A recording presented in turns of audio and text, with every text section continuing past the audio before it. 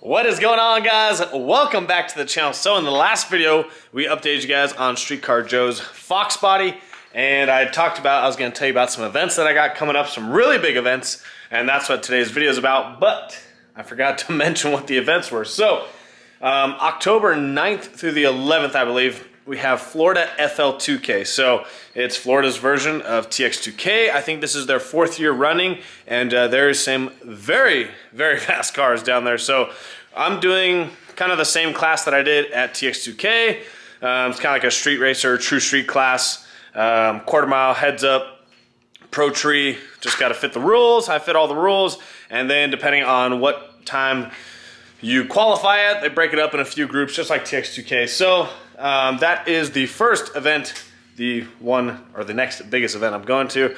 I might do some tests and tunes up until then, just because I got to make a few small changes to the car. That requires some time, but we got to get working on this thing ASAP. So that's what we're going to start here today. And then November, oh man, I'm going to get the day wrong. Hold on, let me look on my phone here. So this is a big one, November 4th through the 8th. This is kind of like a bucket list type deal. So TX2K, it's one of those things I had watched since I was in high school, always talked about going, and then I finally went, and then my next goal was to get my car to TX2K. We grinded, it was crazy. Put in a new motor, put in a new turbo kit essentially from Streetcar Joe. It was, if you guys haven't, go watch those videos. TX2K was a shit show for my car, but we got it running, we won our class, and it was pretty cool. Knocked that one off the bucket list. So FL2K wasn't really on my bucket list per se, but it's definitely a race that I really want to go to. Plus, I know a lot of people out in Florida. There's a lot of fast Mustangs out in Florida, so it'd be cool to go race with some of the fastest Coyotes out there. And the next one, though, that I was trying to look up the date for, November 4th through the 8th, is in Maryland. This year it's called the Hail Mary Derby. It used to be called, or it was called, still is called, Import versus Domestic World Cup Finals. So if you guys don't know, when I was in high school, I was really big into imports. So my favorite thing to do was to watch World Cup Finals, import versus domestic, and just watch these badass imports freaking back half these crazy, you know, big turbo V8 cars. But anyways, this year, because of everything that's going on, they had to change it, and they're changing it to the Hail Mary Derby. So they're taking away the classes, which is kind of good because my turbo size doesn't fit the class that I should be in. I'd have to switch to a little bit smaller turbo, but they're going away with all the classes. They are going to do some type of racing. They're talking about doing some heads-up racing, so hopefully we get like into a small shootout or something with some cars in the same horsepower range, same time range. But really, I want to go out there because the air is freaking perfect. The track prep is literally the best in the country, and it's going to be a good time. So you can do test and tune. Like I said, you can do some grudge racing. So we're trying to get some grudge races in, and then hopefully maybe do like a small shootout with a couple cars would be cool. So I'll have a separate series on kind of getting ready for that once FL2K is over. But pretty much, we just got done Streetcar Takeover, won the Street Racer Heads Up class, quarter mile, and few issues we've got to address. I've got to redo the ground wire. So my trunk, I'm not very happy with how my trunk looks, but it's kind of worked for the meantime. But anyways, we've got a ground, not that one there, but we've got the ground wire going back there just to some, like literally part of the chassis that was sanded off. Put a self-tapper through it, and that was my ground. Well, it's a self-tapper. It came loose over time, and that ground faulted over the weekend. It was my fault. Joe and I are going to actually weld. This is what we were going to do originally, just haven't had time. But since this is actually welded to the frame, we're going to just weld a bolt to either this plate or to the actual cage itself. And then that's going to serve as our ground back here for the battery. So we'll have a real strong ground, and then we shouldn't have any more electrical issues. I'm going to switch this battery back to a lightweight battery. Going to get some new terminals, clean up some of the wiring back here, and probably the biggest project I have to get done. It doesn't sound like that big of a project, but it's a decent sized project. Is I've got to remove this 10-gallon ice tank, remove the stock tank, and then put in this custom tank that I had made a few months ago. I was supposed to put that in a while ago. Some things happened. Didn't have time to do it. Some other stuff I had to do on the car. But that is a fuel cell ice tank combo. And the reason why I got that is because I run the stock tank in the car, and with the way the pumps are set up in the tank, you know, when the car wheelies or the car picks the front end up pretty good, it sloshes all the fuel to the back, and those triple pumps can't pick up the fuel, and then it fuel cuts. So what I've typically been doing for probably the last year is running a full tank of gas. I think it's like 13 gallons, something like that. So I've been running a full tank of gas in this thing, and if you guys know anything about going fast, biggest thing is weight. So if I can put in, I want to say that's it's 5 or 7 gallon. I can't remember off the top of my head. I'll have to look it up, but it's a 5 or 7 gallon fuel cell, and then a 5 to 7 gallon ice tank. I can't remember. One of them's 5, one of them's 7. But anyways, that's a 10 gallon ice tank. I don't ever use that much ice. So a little bit smaller on the ice tank side, and then obviously I can save like 50, 60 pounds by just running less fuel. So, and what's cool about this one is it has the little ring up top, so I can run the stock style hat that I have in there. Obviously, it's a Division X Lethal Performance triple pump hat, but it's stock style. And so they sell like a specific little ring that you have to run on these fuel cells for. Anyways, so probably the biggest task is get this guy out, which will be easy. We're going to drain all the water out, take all the fittings off, get that stuff out of the way, and then get this tank out. Then we're going to mock up that tank in here. And then once it's mocked up, I'll pull the triple hat out. And then biggest thing probably is extending the wires. And then I'm going to have to extend the fuel line and the return line, because obviously they're not going to be long enough to get to the tank that's back here, because obviously the stock tank is under the back seat. So that's kind of like the biggest thing we got to do. I probably won't finish it tonight, but the biggest thing to get going on is to get this out of here, get all the water drained out, drop the drive shaft probably, and then I really want to mock that up tonight so I can figure out how long of lines I need, and then look at extending all the wires that I have to extend for the hat to go in there. So we are going to get started on that. One and done, yeah, that's not gonna happen. So we'll take some more power out of it. The track's only gonna get better.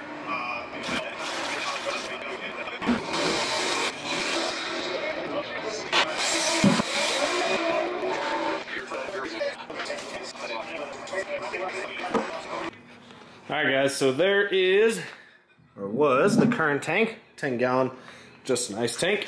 And then now we've got the fuel cell. So it's a nice opening right there to pour the fuel in. And then got the stock style flange right there, so we can put the Division X Lethal Performance hat back in, utilize that one. And then this is the new ice tank. So we're gonna get this mounted up here. I'm gonna clean some of this stuff out, but we're gonna get that mounted up. And the ice tank part of it should be pretty easy to mount up, obviously, because everything was already in there. The only thing is we might have to move some lines around a little bit, but that part should be pretty easy. It's gonna be, which will probably in another video, is running the fuel hat up here and then running the fuel lines to it and having to rewire the fuel hat. So I'm gonna start taking some fittings off that, get this one mocked up, and see what it looks like in there. All right, so essentially, this is how the tank I want it to sit. Easy access for the ice, easy access for drain, and then easy access for the fuel, obviously. So like I said, this will be where the stock fuel hat goes, and then you can just put fuel in right there. So it'll be super easy, really accessible. And I always have this open in between rounds anyways, because I'm charging the battery. So the only thing that kind of sucks is we're going to have to figure out how I'm going to move the on-off push, because that is kind of in the way. So actually, I had this crazy idea last night of how I want to do the trunk setup. I want to actually clean it up a lot, so I'm actually going to take it to Streetcar Joe's house next week. So you guys will have to wait on the video to see what we actually do with the trunk setup, because we're going to do something a little different, something a little crazy, and I think it's going to turn out really cool, and it'll actually help everything mount in here better, because the way that this is set up right now, I'd have to add some brackets over here. We can mount it pretty easily, but I want to do something a little bit different, and I want this to sit maybe a little bit lower. So, and like I said, I kind of want to clean all this stuff up back here. So in the next couple of videos, you guys will see us at Streetcar Joe's house. The car is going to go back over there. Finally, it hasn't been there in a long time, but we're actually going to do something super custom back here. So you have to wait on that, but what I want to talk to you guys today is I did get some other maintenance items for the car before FL2K. I got another transpan gasket. This Moroso one was recommended to me by a few people because I keep having issues with the transpan freaking leaking. It just got rebuilt. Transmission's doing really good, but it's leaking a lot. So I did get this Moroso gasket, so hopefully that'll help us out. The gasket they use it's leaking. The ones that I've previously used have leaked.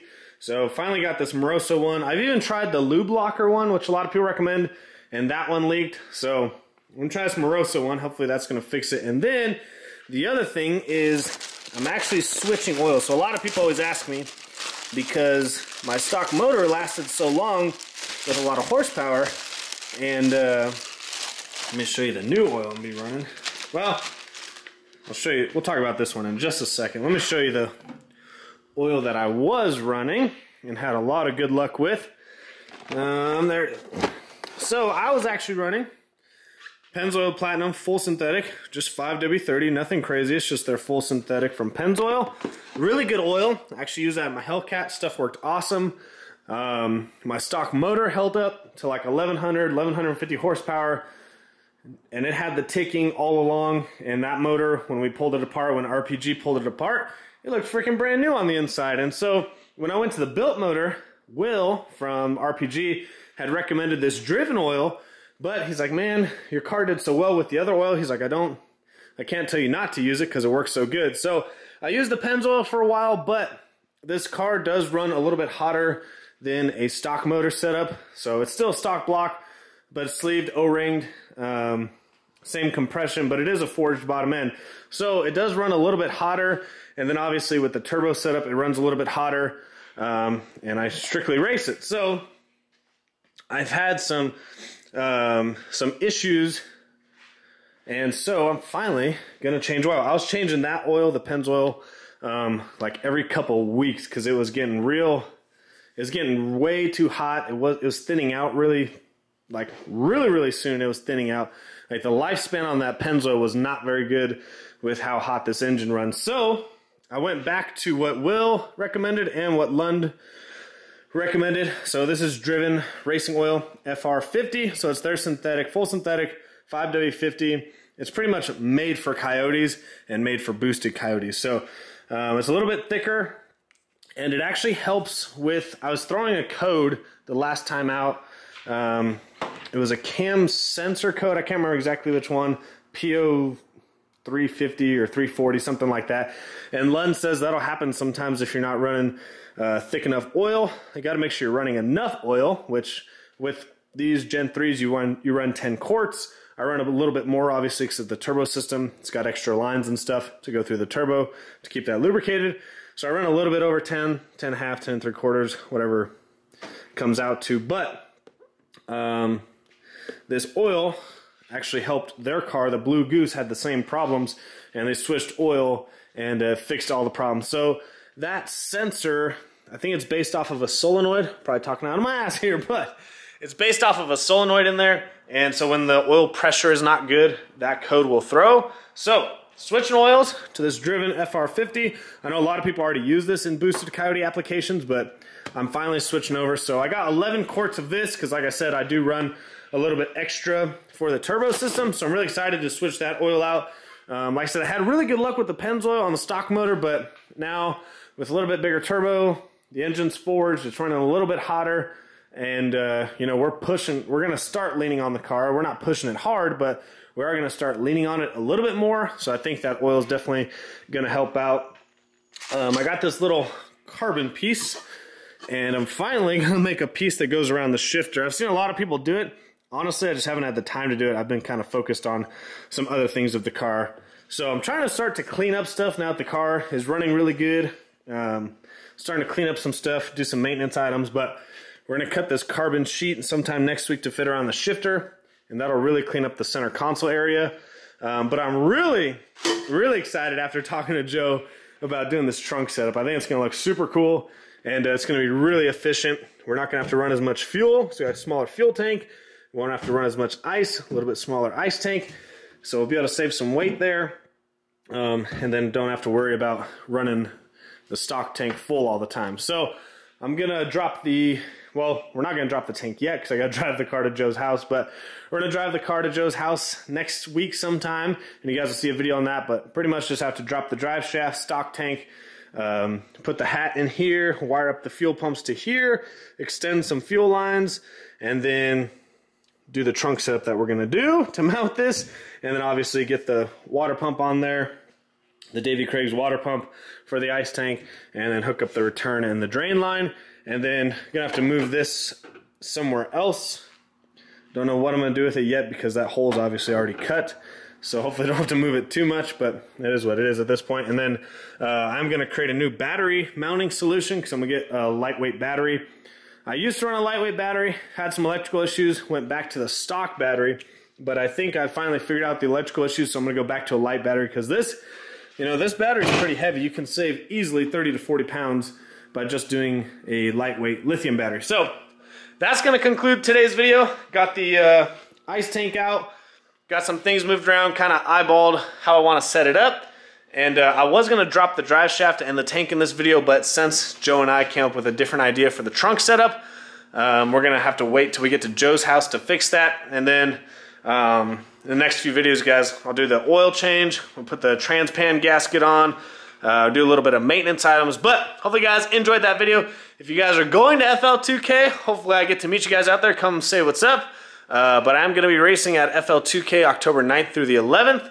Kennedy and I are going to make the long haul. I think it's like 22 hours or something like that. It's going to be a long haul. So hopefully you guys are excited as I am. I'm really excited to go to that track. The DA is decent. Track prep is really good out there.